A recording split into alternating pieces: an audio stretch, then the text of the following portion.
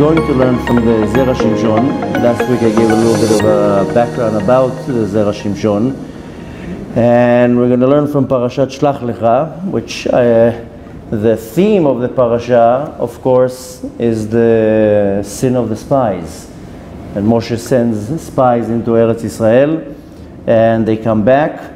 There's a very big argument what exactly was going on there, because we know most commentaries say they spoke Lashon Hara about Eretz Israel. Nevertheless, comes a big question that says, but wait a minute, they were saying the truth. They were saying that everything that they saw was the truth. So first of all, Lashon Hara is the truth. It's just saying it in a way that nobody benefits from it. Besides the point that what they did is they gave their own commentary. And nobody asked them if to give commentary or not. They were just sent to find the information and then come back. And nobody was expecting them, or they didn't need to add on that anything. But nevertheless, we find that from the 12 spies that were sent, 2 of them were good. Yoshua bin Nun, who was the servant of Moshe Rabbeinu, and Kalev ben Yefuneh. And for whatever reason, they were the ones who were chosen to not to sin with the spies. And we're going to learn from a verse from the Torah that Moshe Rabbeinu changed Yeshua's name. On Shabbat, I don't know if you were here, but I was talking about it, that it says in this parasha, Vayikra Moshe leHoshea bin Nun Yehoshua, and Moshe called Yehoshua Hoshea bin Nun Yehoshua. How can it be, this is not what we're going to talk about today, but I was addressing it on Shabbat, how can it be that now the Torah says that Moshe called Hoshea bin Nun Yehoshua, when we find many times in previous parashot that his name was already Yehoshua? I mean, we find that so many times. But nevertheless, the answer is that even then his name was Hoshea, but the Torah is referring to him as Yehoshua for the future when his name is going to be changed. But nevertheless, let's read from the Zera Shimshon and we'll see what he says here, because we're going on the verse that it says, Vayikra Moshe leHoshea bin Nun Yehoshua. Moshe called Hoshea bin Nun Yehoshua. This can be found in the Parashat Bamidbar in chapter 13, verse 16. Rashi explains, Rashi is a commentator, he explains, Yud-Kei means Hashem, Yoshiacha me'atzat meraglim. Hashem is going to save you from the bad advice that the spies gave. Now comes a big question. Why is it saying Yud-Kei will save you? Lama Yud-Kei Yoshiacha v'alo afilu ot achat min Hashem yachol gam ken. First of all, what Yud-Kei? Yud-Kei means the letter Yud and the letter Hey. That comes from the name of Hashem, Yud-Kei Vav-Kei. First of all, and most important, why half the name of Yud-Kei Vav-Kei? Why only Yud and the Hey? Comes a different question that the Zera Shimshon is asking. Why Yud and the Hey? Isn't Yud enough? Why you need 2 letters?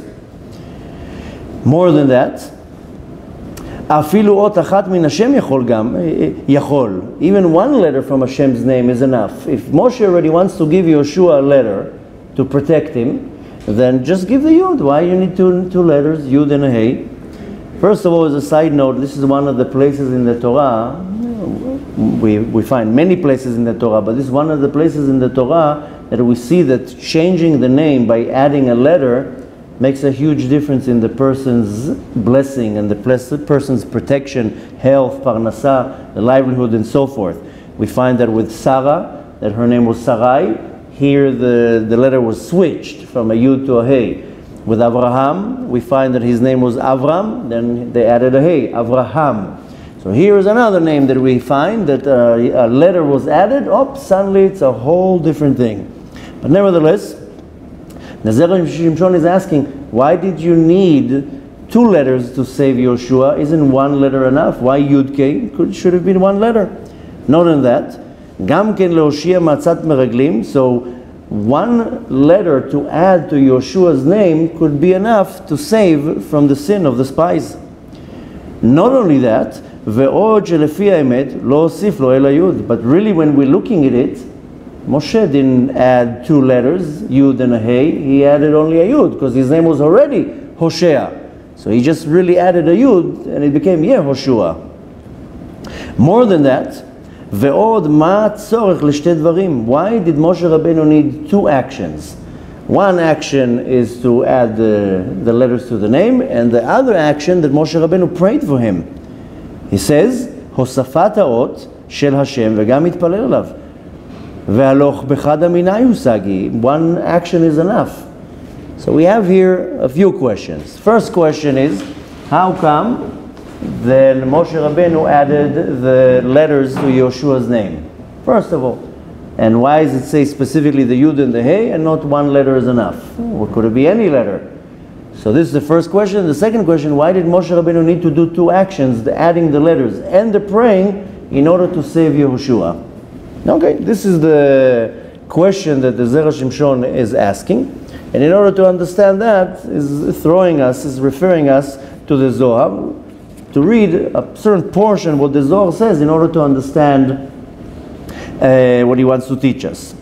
And this is, of course, Zohar from Parashat Shlach, and it says as follows: Vayishlach otam Moshe. Moshe sent the spies from the desert of Paran. And again, this is now quoting the Zohar. We're reading from the Zera Shimshon, but we're quoting the Zohar, what we're reading right now.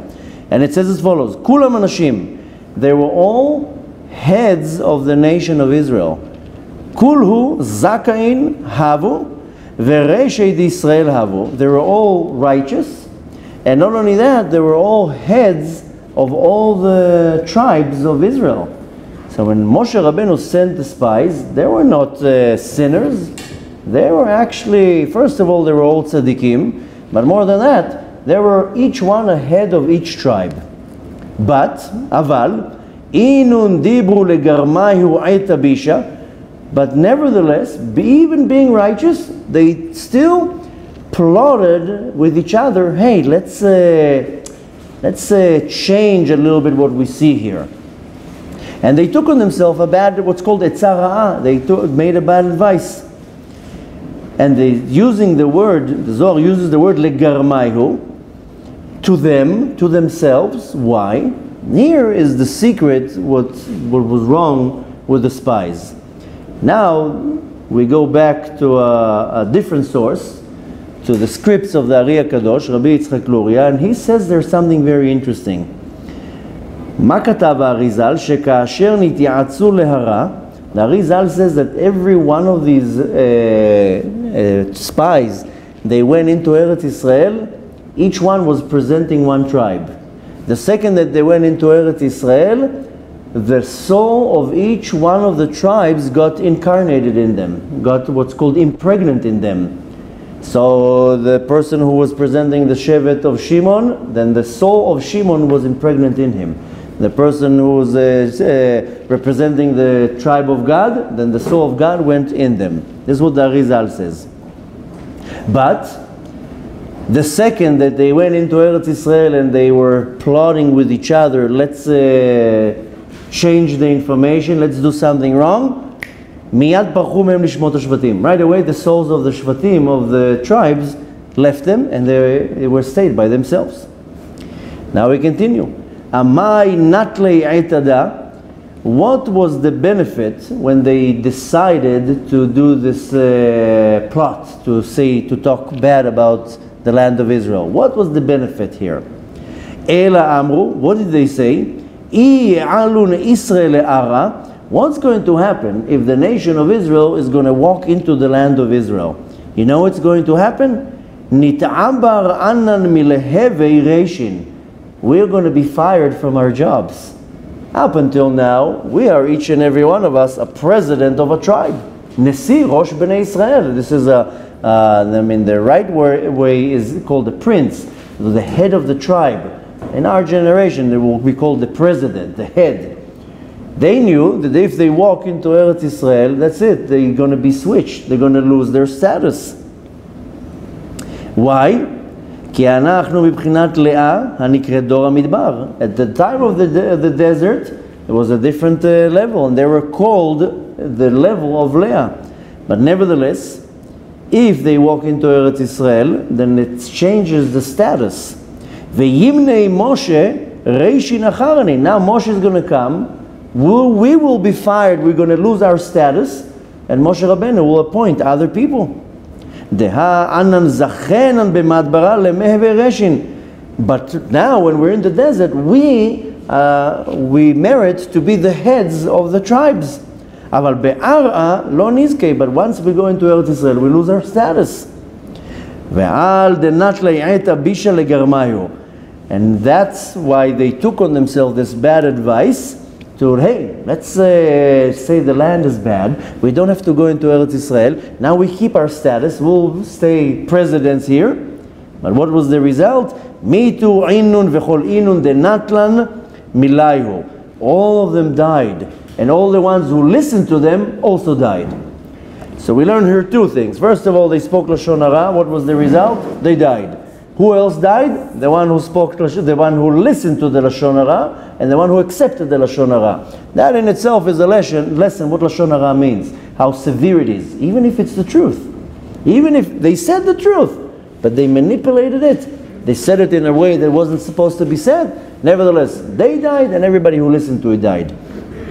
But what really do we learn from that? That they cared about their status.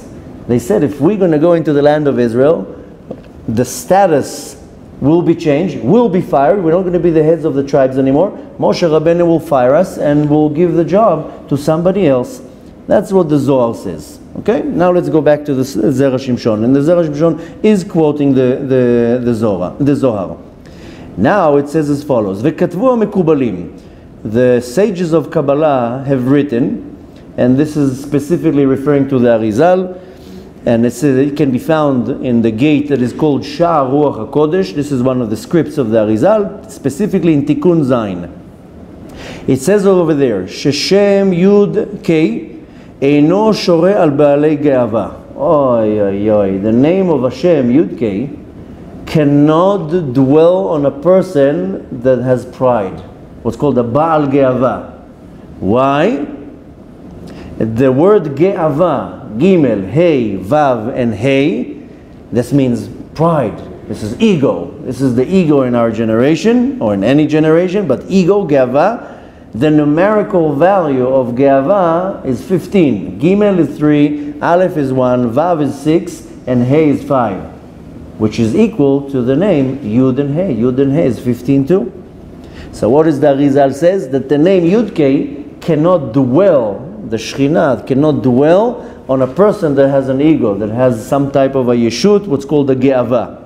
Ve'hovil ve'she'elu anashim chatu michamat ha'ge'ava. What was their sin, the Zohar says? Ge'ava. I want to be the president. Ego. I don't want somebody else to be. I want to be the head. I want to be the top notch. Since they had ge'ava, then the name of Yudke was removed from them. And what was the ge'ava? Shenityaru she'yaviru mehem hagdula liot Hashem. They were afraid that they would lose their status. That was their ego. And since they had the ego, that was the sin. So the name Yudke Vavke could not dwell on them. That's what the Arizal explains in Sha'ar Ruach HaKodesh. Okay, so now we understand why specifically the name Yudke was added to Yoshua, and also what was their problem. Now we can understand another thing. Mishum hachi, from there we can understand lirmoz al ze hosif ot achat ma'Hashem v'nitzarfa im ot harishona shel Hoshea shiot hei. But we see that the name Yudke was added to Yoshua. Really, it wasn't really added because he already had the Hey. Moshe only added to him the Yud, and he said, "Ve'amar Yudke Yoshiacha." The name Yud and then Hey will be your salvation, your help, your protection from the Atzat HaMeraglim, from what they decided to do. Meaning, Klomar, Ra'ui hu she'Hashem Yeshuacha lefi shaya anav. Why would the name of Hashem, Yudke, protect Yoshua? Moshe also prayed for him. Isn't the prayer enough? Maybe Hashem, maybe Moshe Rabbeinu could say, I'm giving you a Yud. You already have the Hey, right? Because your name is Hoshea. So really, when you're looking at the text, he only gave him a Yud. But specifically he said Yud K. Why? Because the name of Hashem will be your protection and your salvation. Why? But why would Yud K will help him? You know why? לפי שהיה ענב. Only because Yoshua was humble. He had the midat הענווה. If he would not have midat הענווה, the name Yud-K would not help him. This is what he's saying. This is the chidush. כדי שלא יחטא כמוהם, because he was humble, and Moshe Rabbeinu now said, now I'm going to bless you that the name Yud-K will be upon you, so you're not going to sin like them. Now we understand why he prayed for him. וזו אינה תפילה ממש. This is not a real prayer that Moshe did, אלא שנראית כמו תפילה. It sounds like a tefillah, it sounds and it looks like Moshe Rabbeinu prayed for Yoshua, ובאמת אינה, and really it's not a prayer, אלא טענה בהכרח כדי לקבל עזרו מקודש. It's not necessarily a prayer that Moshe did, rather he was saying, in order for the name Yud-K to protect you, is because you are humble. If Yoshua would not be humble, then the name of Yud-K would not help him. Now we understand why Moshe Rabbeinu, it says, V'itpalel Moshe Yoshua. That's why Moshe prayed for Yoshua. Now we can understand. V'hashtanicha. Now it's comfortable to us to understand. She'itpalel Yoshua v'lo al Kalev. How come Moshe Rabbeinu prayed on Yoshua, not on Kalev? What is it? Mafia here? You're praying on him and not on him? That doesn't sound nice. But here we understand why Moshe prayed for Yoshua and not Kalev. Why? The Bishlama Yoshua היה מוחזק בו שהיה עניו. Because Moshe Rabbeinu knew, with no doubt, that Yoshua was humble. He had midat הענווה. How do we know that? Go to the book of Shmot, chapter 33, verse 11. What does it say? Umesharto, and the servant of Moshe Rabbeinu, Yoshua bin Nun, Na'ar lo yamish. He was a young man. He would not move away from the tent of Moshe Rabbeinu. He didn't move his side for 1 second. What do we learn from that? ובוודאי שהיה מדבק בדרכי רבו. So Yoshua didn't live for 1 second Moshe Rabbeinu. Can you imagine being the servant of Moshe Rabbeinu, being the shamash, the one who's helping Moshe Rabbeinu? So if Moshe Rabbeinu was very humble, he was the most humble of all, and Yoshua was his student, then we learn from that, and for sure Yoshua went in the path of Moshe Rabbeinu, and he was humble too. And it says, how do we know that Moshe Rabbeinu was humble? Then go to the book of Bamidbar, chapter 12, verse 3. Ve'aish Moshe anav me'od. And Moshe Rabbeinu was the most humble person ever existed. So if Moshe Rabbeinu was anav, he was humble, then so much more so, then you learn that his student, his follower, his disciple, his servant, Yoshua, was also humble. אבל בכלב לא היה משה כל כך מוחזק בו. Moshe Rabbeinu, with Kalev, he didn't know if he's humble or not. Moshe Rabbeinu says, Yoshua, that's my student. I know he's humble. I know he has midat הענווה. Kalev, I'm not so sure. I don't know him so well. ומשום האחי, and therefore, לא התפלל אליו. He didn't pray for him. And we also find, this can be found in the translation that is called Targum Yonatan. Yonatan ben Uziel, he says, V'chad k'chama Moshe anvatnute, kara Moshe leYoshua ben Nun Yehoshua. Moshe Rabbeinu, because he was humble, and he knew that Yoshua is humble, so he called Yoshua bin Nun, Hoshea bin Nun Yehoshua. And then he's sending us to a reference, Ve'ayen od mizeh la'il beParashat Lech Lecha. He's sending us to a reference in Parashat Lech Lecha on the verse al pasuk Vayet ohalo, that Avraham Avinu turned away his tent. He's just giving a reference about the translation of Targum Yonatan. But what do we learn from this part? Moshe Rabbeinu says, listen, Yoshua bin Nun is my servant. I know him. I know that he has midat הענווה. Kalev, I'm not too sure. So we kind of understand now why Moshe Rabbeinu prayed for Yoshua and not for Kalev. But let me finish the paragraph, then everything will become much more clearer. Now we ask him another question. ועוד יש לומר, בתירוץ קושיית המפרשים, now we have to understand why the commentaries explain למה התפולל משה על יהושע ולא על כלב. Now we really want to understand why did Moshe Rabbeinu pray for Yoshua and not for Kalev. That doesn't sound nice. The kushya meikar alita, the difficulty of this question, we can find it right from the beginning. Demai ulimia de Kalev meshar meraglim. Maybe the power of Kalev was greater than the rest of the spies? שהרי באותה שעה כולם היו כשרים. In the beginning, when they all went into Eretz Israel, all the meraglim, all the spies were ksherim, they were holy, they were tzaddikim, that's what we know. So Kalev was kind of in the same level of them. ואם היה מתפלל על כלב, היה לו להתפלל, נמי על כולם. So if Moshe Rabbeinu prayed on them when they walked in, then all of them were in the level of tzaddikim, the heads of Bnei Israel, then Moshe Rabbeinu should have prayed for all of them. Technically, if this is the case. שהשם יצילם מהחטא, that Hashem should save them from a sin, and worse than that, ממחשבות רעות, from bad thoughts. You know how devastating could be bad thoughts? Look amazingly what he says here. He says that, let's go back a few paragraphs, why did Moshe Rabbeinu pray for Yoshua and not for Kalev? And if Moshe Rabbeinu should have prayed for Kalev, then he should have prayed for all the meraglim. Right? Because Kalev, in the beginning, everybody was in a high level. So if already we're asking, why is Moshe not praying for Kalev? You should ask, why isn't Moshe Rabbeinu praying also for the spies? That would make sense, that Moshe Rabbeinu should pray that all of them should not sin. But look what he's saying here. We have to see very careful between the words, because when you're reading type of teachings, especially like the Zera Shimshon, you want to see in between the words what he's saying. What is he saying here? היה לו להתפלל נמי, he should have prayed also על כולם, on all of them, שהשם יצילם, that Hashem should save all of them from what? From the sin, from החטא, וממחשבות רעות, of bad thoughts. Saying here that the severity of a sin is just as bad of bad thoughts. Because where do you come up with all the behavior? From the thoughts. So look what the Zera Shimshon is saying. Moshe Rabbeinu should have prayed for them to save them from two things: sin and bad thoughts. Making now that the bad thoughts are equal to the sin.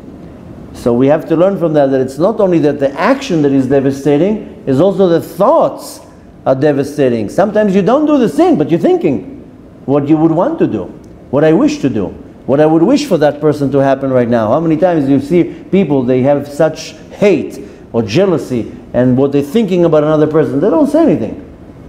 On the outside they even smile, but the inside is full of hate. So here we have another tip that he says Moshe Rabbeinu could have or should have prayed for all of them to save them from the sin and bad thoughts. But אלא ודאי צריך לומר שתפילה זו לא שייכה. But here we 100% can say the prayer that Moshe Rabbeinu did had nothing to do with praying for Kalev and the spies. Why? משום שכל אדם יש לו בחירה ורצון. You know why Moshe Rabbeinu did not pray for the spies? Technically, that's a very good question. If Moshe Rabbeinu thought or had a vision or felt that they're going to sin, why did Moshe Rabbeinu pray for them? Technically, we should have found Moshe Rabbeinu saying, hey, let me pray for all the spies that they should not sin. But how do we know that Moshe Rabbeinu had the idea of praying? He didn't even want to pray. Why? Because every person has bchira. You have a choice to do whatever you want. This is called your own will. And not only that, kol adam yesh lo bchira veratzon. Every person has free will and his own desire. I don't want to pray for you. You have to battle with your own free will. So we see 100% here that the prayer that Moshe Rabbeinu did had nothing to do with saving the spies, not the 10 spies, not Kalev, not all of them together. From the only reason, because each and every one of us is given free will. One should not pray for another person that his free will should be decided for him. Then what's the free will here? You all have free will. You decide what to do. Just do the right thing. And we understand from that Moshe Rabbeinu did not have the fear here. Pen kulam or rubam or miksatam itapchu l'ra. Moshe Rabbeinu didn't fear. Maybe some of them will sin, all of them will sin, all of them will be good, all of them will go bad. Moshe Rabbeinu didn't even have the fear. He says each and every one of them has their own free will. Let them do whatever they want. Ve'kalev nami, and Kalev also. Let him decide what he needs to do. Afshar shaya kamoim. Kalev was like all of them. Moshe Rabbeinu says, I'm not intervening. You have to deal with your own free will. Uve'enei Moshe hayu az kulam ksherim, because when Moshe Rabbeinu sent them, in his eyes, they're all kosher, they're all tzaddikim, they're all righteous. Because if he wouldn't think that, he wouldn't even send them. If Moshe Rabbeinu would not think that the spies are good or kosher, as it says, ksherim, he wouldn't even send them. Because he knew that they're righteous, he sent them.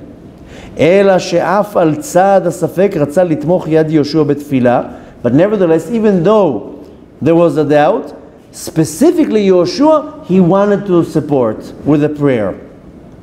Why? First of all, the prayer. He was worried about Yoshua, that Yoshua will fall into a bad advice and fall in sin. If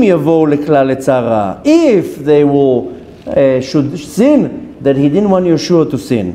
Why? Because Yoshua was humble and he had midat anava.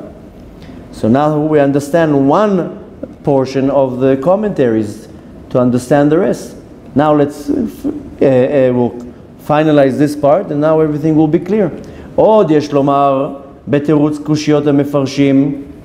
Now we have to add another thing what the commentaries are adding. Why did Moshe Rabbeinu pray for Yoshua and not for the others? Forget about Kalev right now. Why did Moshe Rabbeinu take 11 men and put them on one side and Yoshua on the other side? Why Moshe Rabbeinu prays only for Yoshua and not for all the 11 spies? The fact that Kalev didn't sin, that's very nice, and the other 10 sin. But another question that the commentary is asking, why did Moshe Rabbeinu pray only for Yoshua? Why didn't Moshe Rabbeinu could pray for them? Don't pray for them to change their free will, but pray for the Yetzer Hara should not be so strong. Maybe pray for their salvation and that they should have power to fight the Yetzer Hara. It looks like Moshe Rabbeinu has favor towards Yoshua. Oh, for Yoshua you're praying, and for all the rest you're not praying? This is called masopanim, a favor. You're not allowed to do such a thing. Imagine a father has 6 kids and he says, I like one of them the most. For him I'll pray and I'll give him all the candy and the treats and the toys, and the rest I don't care. So that doesn't make, so to say, one can ask of course, doesn't make Moshe look great. Why are you praying only for Yoshua and not for the rest of the other guys? So we find as follows. De'ita besefer Zera Barech. There is a book that is called Zera Barech. And this book was written by a rabbi called Rabbi Brachia Barech Shapiro. He is the student of Natan Shapiro, Rabbi Natan Shapiro, who is known as the Megalei Amukot. I not too long ago gave a story about the Megalei Amukot, and I gave a little bit of history about the Megalei Amukot. Nevertheless, his student, his name is Rabbi Brachia Barech Shapiro. He has a book called Zera Barech. And this is a book that is kind of a commentary on the Torah, but more on the Kabbalistic approach of the Torah. And he quotes from this book in the name of the Ari HaKadosh. He's quoting, the Ari HaKadosh has, it's not really a book, but it's compiled into a book called Likutei Torah. And in Parashat Shlach, he's quoting something that the Ari HaKadosh wrote there. And he wrote as follows, Sham katav, gamken, shelechach hitpalel Moshe. Why did Moshe Rabbeinu prayed on Yoshua? She'ata beknisatam la'aretz. Now when they went into the land of Israel, Ratza HaKadosh Baruch Hu, sheyitaber be'elu yudbet nesiim. This is what the Arizal says in Likutei Torah, but the Zera Barech quotes it, and the Zera Shimshon quotes the Zera Barech, that's the book. When the Kadosh Baruch Hu, when the spies went into Eretz Israel, what did the Kadosh Baruch Hu wanted? That the souls of all the tribes should get impregnated into the spies. This is called Ibur. We learned that a few times. Ratza HaKadosh Baruch Hu she'itaber be'elu yudbet nesim. That the souls of the tribes should get impregnated into the bodies of the spies. Nishmot yudbet hashvatim. Why? Kedei letaken otam. In order for them to be strong, to be rectified, v'shelo yichteu, and they should not sin. That's a pretty nice gesture from the Kadosh Baruch Hu. He sends the spies. Hashem didn't want to send the spies, but he says, no, you know what, I'll have the souls of the tribes getting pregnant in them. If you remember, we learned that a while ago in the Shar Gilgulim, in Gates of Reincarnation, that there are three types of ways how souls come back into this world. Either through a Gilgul, Gilgul is an incarnation, but that means that the soul comes into the body when the person is born and leaves the body when the person dies. This is called a Gilgul. The next way how a soul can come into this world is through what's called Ibur. Ibur is an impregnation, and it can come into the body while the person is alive, stay there for a minute, a month, a year, 10 years, and leave. This is called the Ibur. And the third way is called Yibum. And that is already explained in depth in the Shar Gilgulim. Yibum is when a man dies and he doesn't have kids, so his brother comes to the widow and he has to have a kid with her, and then they bring a soul into the world. This is called Yibum, but Arizal goes in depth in the Gates of Reincarnation about it. You can find it in chapter 5 and 6 and 7 in Gates of Reincarnation. But nevertheless, here the Arizal says, or we should say the other word, the Zera Shimshon is quoting the Zera Barech, who's quoting the Arizal, that says that when the spies went into Eretz Israel, the Kadosh Baruch Hu wanted the souls of the tribes to get impregnated into the spies to assist them. And the Arizal says in the Gates of Reincarnation that why would this happen? To assist the person. And each and every one of us, we don't really feel that, but we get what's called an impregnation. How many times? You mean like Yisachar? Yeah. The foundation of the tribe. Yeah. Yisachar comes to the one of that tribe representing the 100%. And goes in. Okay. Yeah. Beautiful. So the reason, even us, we can get a visit from a soul of a tzaddik as an impregnation to assist us. And how many times do we are in a time of weakness and we feel suddenly we have a boost? That could be an impregnation. But nevertheless, not to get off the subject, that's what the Arizal is saying. But going back to what we're saying here, the Arizal says, let's quote, go a little bit back, she'ata b'knisatam la'aretz, when they went into the land of Israel, ratzah HaKadosh Baruch Hu she'it'aber be'elu yudbet nesim nishmot yudbet hashvatim, the Kadosh Baruch Hu wanted the souls of the tribes, from the actual tribes, Levi, Yisachar, Yehuda, that their souls should be impregnant into the bodies of the spies, to also give them power, to give them koach, to rectify them, that they should not sin. And even if when that happened, it didn't help. Omnam, but Levi, the soul of the son of Yaakov, Levi, got impregnated in who? In Yoshua. Omnam Levi nitgelgel beYoshua. Why? Ki shevet Levi Lo shalach meragel. The tribe of Levi didn't send a spy.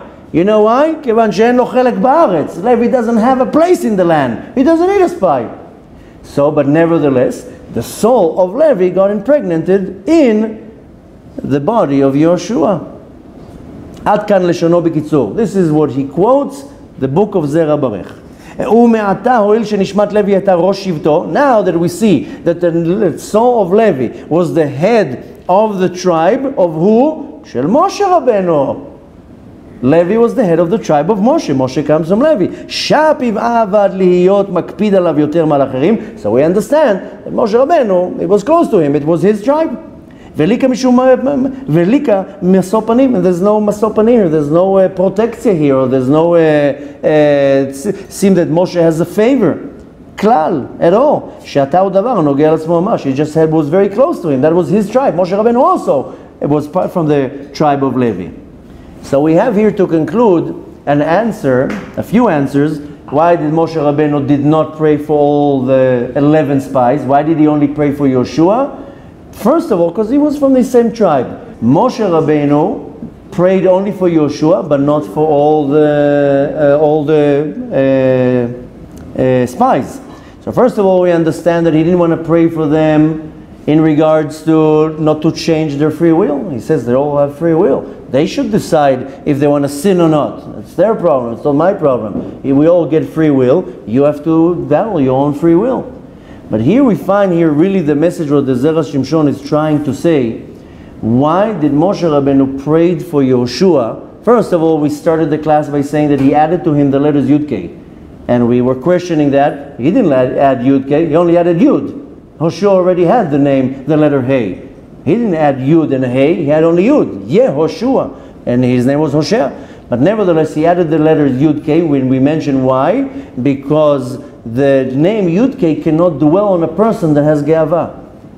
And the person who has Ge'avah, that's what we quoted from the Zohar, the 10 men, the spies, had Ge'avah. They did not want to be fired from their position. So therefore, the name Yud K could not dwell on them. Because the name Yud K cannot dwell on a person that has Ge'avah. Yud K is 15, and the word Ge'avah is also 15, the numerical value. So the Kadosh Baruch Hu, Moshe Rabbeinu added the Yud and the K to Yoshua, even though he added the Yud. But he says, no, I'm giving you the Yud and the Hey. Why? So you will be protected. Why did it only work on Yoshua? Because only Yoshua really had Midat HaAnava. This comes to explain to us, why did Moshe Rabbeinu pray? Moshe Rabbeinu only prayed on Yoshua because only Yoshua had Midat HaAnava. And this comes to teach us the secret of all. If a person is not humble, prayer will not help. The prayer will only help when the person has Midat HaAnava. If a person has Midat HaGe'avah, the prayer will not work. Moshe Rabbeinu says, I cannot pray for them. As doesn't matter how much I will pray for them, it's not going to work. You know why? Only when a person has Midat HaAnava, then the prayer will work.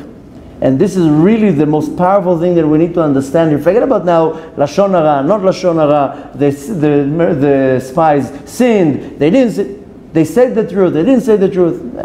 Leave that to the commentaries. I want to learn from that. Why did Moshe Rabbeinu add to Yoshua Yud K? Because on the surface he added only a Yud, not a Yud and a Hey. So we explain that very clearly, the Yud and the Hey, because Moshe Rabbeinu says here, I want the name of Hashem to protect you. I want the name of Hashem to bless you. And I want the name of Hashem to take you wherever you go, so you will be saved. And for that he added a prayer, even though he really didn't add a prayer. But nevertheless, what is that prayer? Is to help him, save him in Me'atzat HaMeraglim from the sin. But when we ask him, so why did Moshe Rabbeinu pray for all of them? Because they had free will. So why did Moshe Rabbeinu didn't pray for Kalev? We see that Kalev didn't sin. So Moshe Rabbeinu says, with Yeshua, I know he's humble. Kalev, I don't know what's the status of his Midat HaAnava. But what do I want to take from that? Not only that I want to take from that the severity of Lashon Hara and lying and slandering. We talked about that already a few times. I want to take from that the prayer can be only affecting when a person has Midat HaAnava. The spies, the Zohar says, they had Midat HaGe'avah. They didn't want to lose their status. What did the spies say? We are going to go into the land of Israel, and what's going to happen? We are going to be fired from being the Nesim. Moshe Rabbeinu will switch us. They didn't want to lose their status. They had too much Ge'avah. Besides, because they had Ge'avah, then their prayer, even if Moshe Rabbeinu would pray for them, it wouldn't help. It wouldn't dwell on them. Their prayer will not help. So what do I want to take from this practically? That in order for a prayer to work, then I have to be humble. If I'm not humble, and if I have Midat HaGe'avah, then it will not work. And for that we can understand when we talk a lot about what's called Tikkun HaMidot, the refinement of character. I have explained that in the same way that Shlomo Melech says, Zeh L'umat Zeh bara Elokim, Kadosh Baruch Hu created everything with an opposition. Now we're going to read very soon about Bil'am in a few weeks.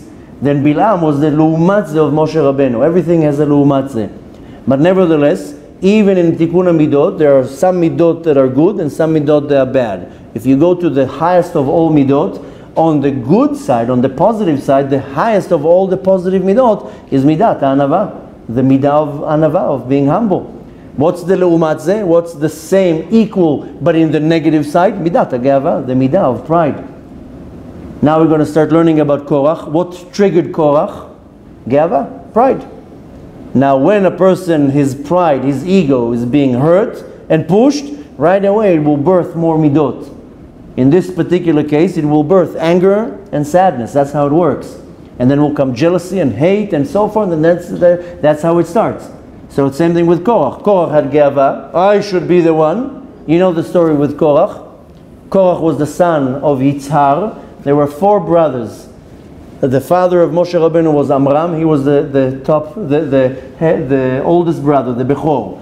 Then was another brother, Yitzhar. He was the father of Korach. Then there was a third brother, Hebron. And then the 4th brother was Uziel. Uziel was the father of Elzapan and Mishael. Who's Elzapan and Mishael? These are the cousins of Nadav and Avihu that we spoke about it last week. These were the Kohanim that took out the bodies of Nadav and Avihu when they died. If you remember in the inauguration, Nadav and Avihu dies. They're the son of Aaron. Moshe Rabbeinu calls the cousins, Mishael and Elzapan, and he tells them, you take the bodies out. These are the two individuals that came to Moshe in Parashat Behalotecha and say, wait a minute, we can't sacrifice on Pesach, we're impure. And therefore they got Pesach Sheni. When it's talking about the people who came to Moshe, who's the people who came to Moshe Rabbeinu? Who was impure? Elzapan and Mishael. Why? Because 2 weeks before that, they came and they touched Nadav and Avihu. But Moshe Rabbeinu told them, you take them out. But we're Kohanim, we're priests, we can't touch dead bodies. Nevertheless, take them out. Now, 2 weeks later comes Pesach and they say to Moshe, we're impure, we touched Kohanim, we touched dead people. Therefore we got the Pesach Sheni. So Elzapan and Mishael are the sons of Uziel, the youngest brothers of all. Now in Parashat Naso, who's the head of the family of Kihat? The family of Kihat is Levi, then Kihat, then from Kihat comes Amram, Yitzhar, Hebron and Uziel, the sons of Kihat. Then comes Amram, the father of Moshe. So who became the head of the family of Kihat? Elzapan. Comes Korah and says, whoa, whoa, whoa, whoa. I should be the one. Why? Because my father is second in line. My father is Yitzhar. He's the second. I should be the head. You giving to the youngest? That's where Korach gets upset. That's where it all starts. I should be the one. So it starts with jealousy and ego, and from that it turned into hate, lashon hara, and look what happened to Korach. So what are we concluding from all this? One thing. Be humble. Midat Anava. And here we learn from that the prayer, when you want the prayer to help, you want the prayer to affect, it has to be Midat Anava. Can't be Geava. The second that there's Geava, there's pride, nothing will work. I told you once a famous story that happened here in Tzfat. The Arizal had a few students. One of them was giving over a Dvar Torah. It was so amazing, so brilliant, so unbelievable, that suddenly as he's talking, they all look at their Rebbe, the Ari HaKadosh, and suddenly his face goes like that. And then a few moments later, he goes again like that. A few moments later, he goes again like that. They don't understand. And then after a while, suddenly his face becomes shocked and sad, and that's it. They come later on and tell him what happened. So he says, while this individual, the student, was giving over this Dvar Torah, it was so amazing. Then suddenly the soul of Avraham Avinu walks into the room. Ooh, the Arizal was like shocked. Moments later, the soul of Yitzchak. Moments later, the soul of Yaakov. He starts seeing, they're all coming in. Moshe Rabbeinu, Aaron, David HaMelech. The Arizal was shocked, he sees them all. So they say, so why at some point you got so upset? He says, because they all just got up and leave. So the question is, why did they get up and leave? So the Arizal said to the student, because in the beginning you were giving this Torah, you were so into it, you were so inspired, but for one moment you had a little bit of geava, a little bit of pride that, look what I taught, look what I brought down. And the second, there was a little bit of pride, a little bit of ego, they all left. So we know that the Kadosh Baruch Hu says, En shorei HaKadosh Baruch Hu, the Kadosh Baruch Hu cannot dwell in a place that is geava. That's it. So this is where we learn another important thing about this whole encounter, is that one needs to be humble. And yes, the Yetzer Hara is going to constantly attack us. We're constantly going to be triggered and questioned and tested. And nobody can intervene, because that's where we have free will. Kadosh Baruch Hu says, I'm not going to intervene. You have free will. You choose the right thing. But nevertheless, we see that we pray for everything. Every day we pray. People are sick, we pray. People need parnasah, we pray. You want the prayer to work? You have to be humble. Person has midat geava, person has pride. What did the Zohar says? What did we quote from the Zohar? That the spies, they went into Eretz Israel. What did they say? We are now the heads of the tribes. If we're going to go into Eretz Israel, the status will change. We will be fired. Moshe Rabbeinu will appoint new leaders. Now we're going to lose our status. We don't want to lose our status. This is geava. Okay, so let's manipulate here. This is what geava does. This is what pride does. And I think the message is very clear, that one should be more humble and work on their midat anava in every situation. Then instead of having geava, Everything comes from the Kadosh Baruch Hu. Kadosh Baruch Hu is the one who chooses who will be the leader, who will be the boss, who will be the successful one, who's going to be the one who leads, who's going to be anything. I have to be humble that whatever the Kadosh Baruch Hu decides, that's what's going to happen. Now we're going to learn about Korach. We're going to learn now not only about Korach, about the real troublemakers. People think that Korach was the troublemaker. Korach was just a jealous individual. There are another two troublemakers, Datan and Aviram. These were the problem. These two were the problem, not Korach. Korach just had an agenda. He just wanted to be a leader. The troublemakers were Datan and Aviram. That we'll keep it ready for the next class. But the point we want to take from that is something very simple. You want Yud-Kei to dwell on you, the name of Hashem to dwell on you, is only when a person has Midat Anava.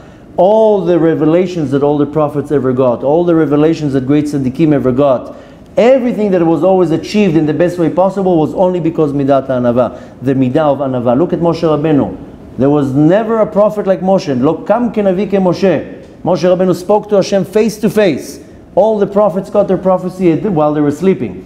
Why? Moshe Rabbeinu had Midat Anava.